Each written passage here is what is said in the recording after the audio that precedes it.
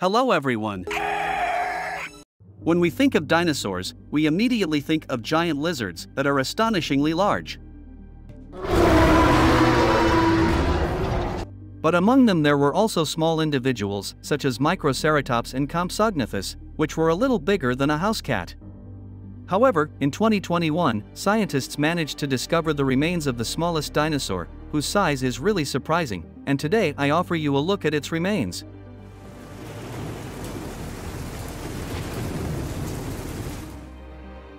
Most often, the bones of dinosaurs and other animals that paleontologists find are of impressive size, because the remains of smaller organisms decompose faster, so they have less chance to get into conditions where they can survive for many millions of years. But thanks to the fossilized resin of coniferous trees, in which insects and small vertebrates may have bogged down, the resin is able to preserve even very small objects as they were when they were alive. In northern Myanmar there is one such major deposit, where paleontologists are studying samples of fossilized resin dating back about 100 million years. The smallest dinosaur of the time was found in one of these samples. Or rather, only its feathered, bird-like head.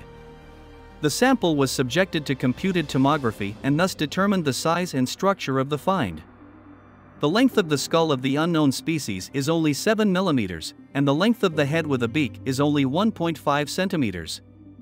This suggests that the animal is similar in body length to the hummingbird, which is the smallest of modern birds. The animal had a beak similar to that of a bird, but it was equipped with sharp teeth, about 30 on each of the jaws, which is a rarity for modern birds. Judging by the size of its eye sockets, the eyes of this dinosaur were large, but they opened outward with small openings.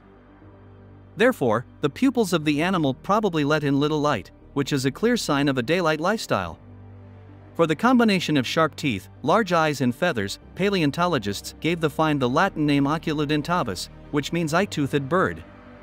Scientists speculate that it preyed on small invertebrates, which included flying insects. However, unlike many predators, it did not have binocular vision, as its eyes were placed on the sides of its skull. Oculudentavis is currently the smallest known dinosaur. Without amber, people would probably never have known of its existence.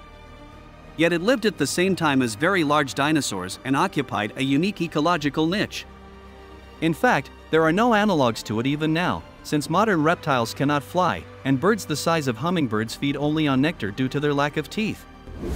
And that's all for now. Thanks for watching. Don't forget to subscribe to the channel not to miss all the most interesting things that happen on our planet and beyond.